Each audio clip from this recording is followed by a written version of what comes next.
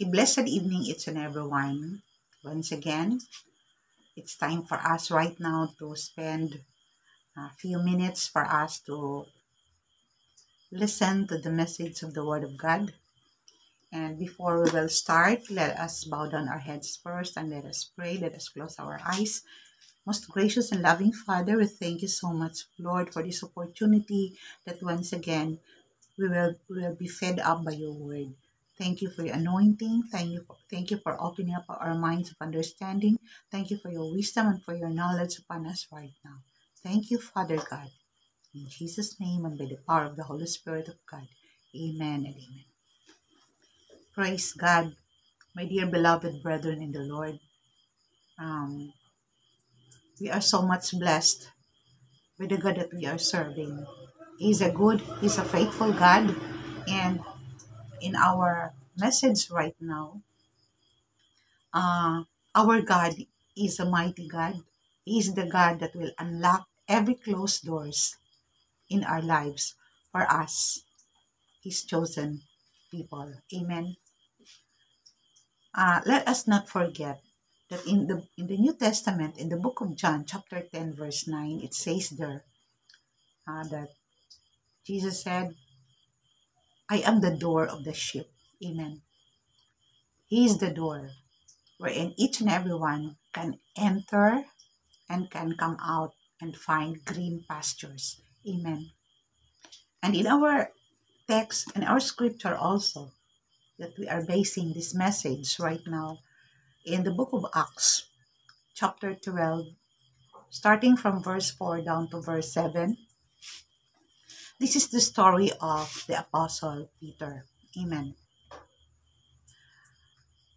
There is a king, King Herod, wherein he was so pleased when he was able to kill the Apostle James, the brother of John.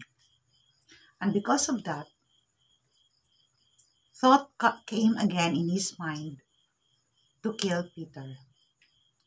And before that happens, he commanded that that they will have to get Peter and bring them into prison. And in that situation, when Peter was in that prison, he was being guarded. He was being guarded by 4 squads of soldiers. Amen. In each and every squad, it's composed of 4 soldiers. Amen. And in the place of Peter, he was in the middle, and in both sides, 2 soldiers. Both sides. And not only that, he was also being chained. His hands was being chained with iron. Amen.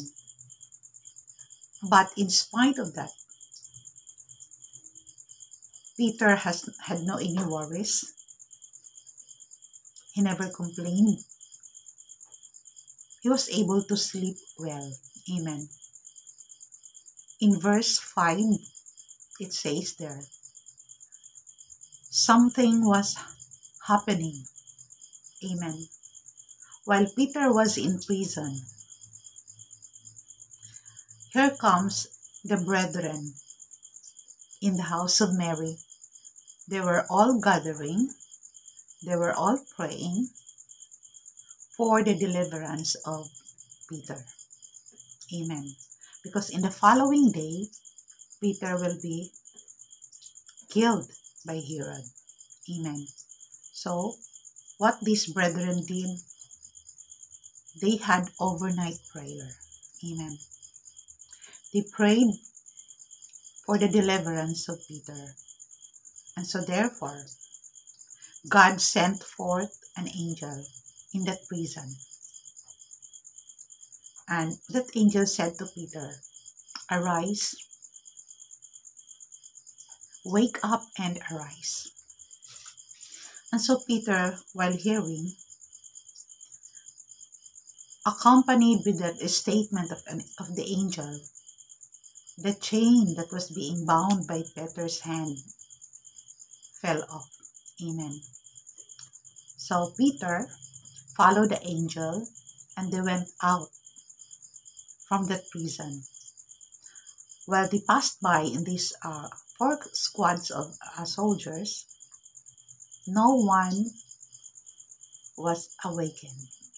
All of them were asleep until they reached that door that is made of iron. Amen. That was the last door. While they reached in front of that door, automatically that door was being opened. And that was the work of God in answer to the prayers of the brethren for the deliverance of the Apostle Peter. Amen. Let us also consider in our own lives. Amen. There are so many lockdowns. There are so many locked doors in our lives. Amen. Closed doors in our lives. Like for instance, locked doors for our financial blessings. Locked doors for our physical healing. Amen. From sickness and diseases. Locked doors for our happiness, for our deliverance, for our victories, and even for our success. Those are locked doors that we have in our lives. Amen. Like Peter, it will also happen to us. Amen. No matter how hard it is, no matter the door is being filled with iron, it is being locked, it is being locked with iron. Amen. Nothing is too hard for God. Nothing is impossible with our God. Amen. Not only that He is the door that we can enter in and we can get out, but He is also that back door waiting for us. Amen. Don't worry, beloved. Never think that in every situation that you are praying, that you are waiting for something, and that you are thinking that there's no more any chance for you, that this locked door will be opened. Reject it in your mind that those locked doors, always remember, those locked doors will never remain forever. Amen. It will not remain forever. Because our God that we are serving, He has a purpose. He has a plan for each and every one of us.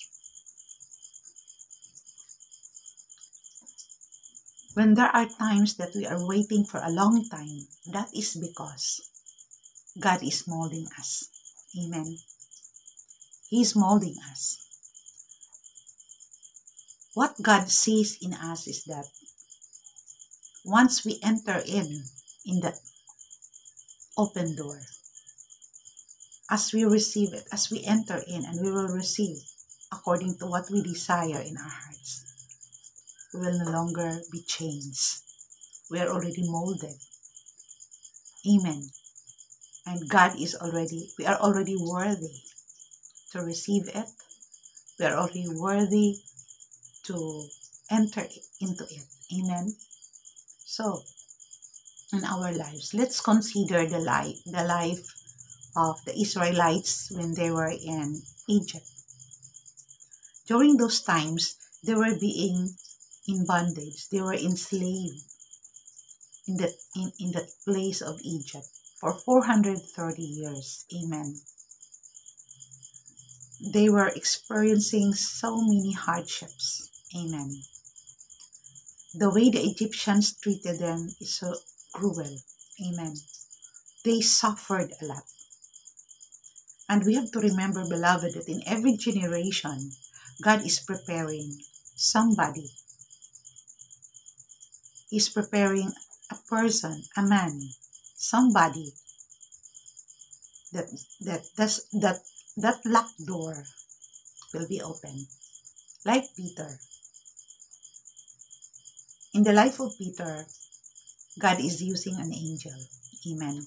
But in the lives of these Israelites, in that nation of Egypt. God is using the life of Moses. Amen. To make the long story short, Moses was already there in Egypt. He was raised in the palace of Pharaoh. Amen. Until such time that God is already preparing him to be the deliverer of his people. There was something that happened while he was there in Egypt that caused him to leave Egypt. He went to Horeb, and there he met God calling him from the burning bush. Amen. And there he received the commandment of the Lord, and God used him to be the deliverer of his people. So he went back to Egypt, amen, full of God, amen. And at first, the Pharaoh never allowed the Israelites to live, amen. But because God showed his power, amen, so it happened that they were able to leave that place, amen. So from Egypt, they were in the wilderness, amen. And imagine, beloved, instead of traveling that wilderness to the promised land that God will send them, instead of traveling for a few days, their travel reached to 40 years, amen. But within that period of time, 40 years, we can just imagine God provided them everything, even their clothes, their sandals. It never wore out. Amen. And so what happened? 40 years they were there. They were being set free from the tyranny of Egypt for 430 years. God used Moses, but now they are stagnant in the wilderness. 40 years, another 40 years. Amen. So it seems that these Israelites, amen, they will lose their hope. Amen. It's already a very long time for them that this promised land that God promised to them, they can enter in. But God has never mistaken. Amen. There is no any accident in all of his plans. He has a purpose. Amen. So in the wilderness, there, he knew their minds and their hearts. They rebelled, and it happened that Moses, together with those old people, they were left in the wilderness, and it's only through the leadership of Joshua and the younger generations they were able to enter the promised land. Amen. So it takes for a long years for them to enter the promised land. It is being closed for them. But in God's perfect time, they were able to enter. Amen. Let us also consider in our own lives. Amen. Even if how many years that we are waiting, that locked doors, that closed doors will be opened. Amen. These stories of the Bible that we are reading, that we are hearing every now and then, this will give us an encouragement, hope that God will also do great things in our lives. Amen. Because God has his own perfect time. Amen. There's a saying that goes, the longer is the waiting, the greater is the blessing. Amen. Our waiting is our blessing. So we really need to be patient. We really need to endure, to prevail in prayer, in our service to the Lord. Amen. Never give up, but continue to move on. Amen. Because God is the purpose. Not only that, He is there out. He is there on the back door, ready to open that door for us. Amen. As He is waiting for us. Amen. Because He wants to see that our lives, we are being molded. Amen. And by the time we can enter in that place, as we enter and we can receive it, we are so much worthy. Amen. So, this is what happened, beloved, brethren in the Lord.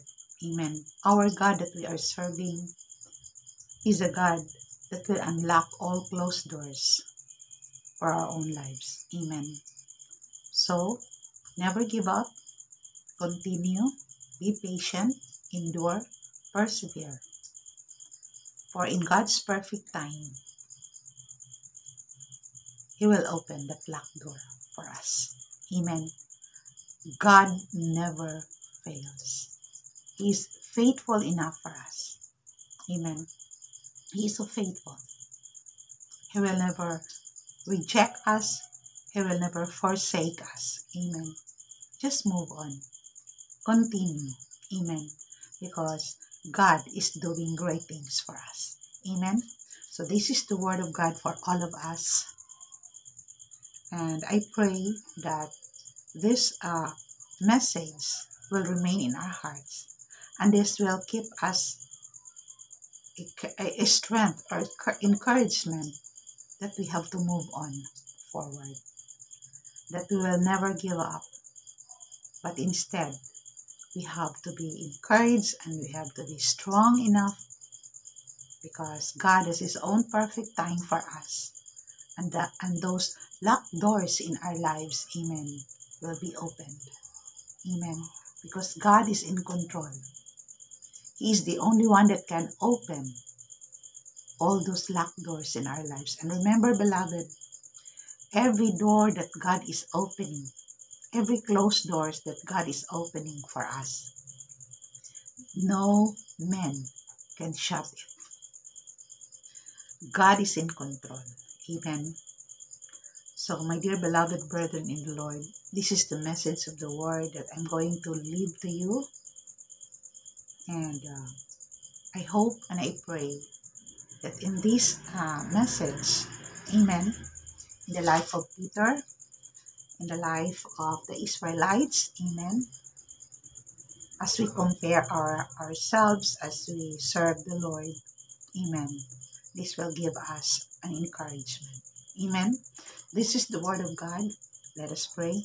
Most gracious and loving Father, we thank you so much, Lord, for once again, for reminding us that although we have also locked doors in our lives, but we know and we believe that you are there for us, waiting for us, waiting for our coming, waiting for us.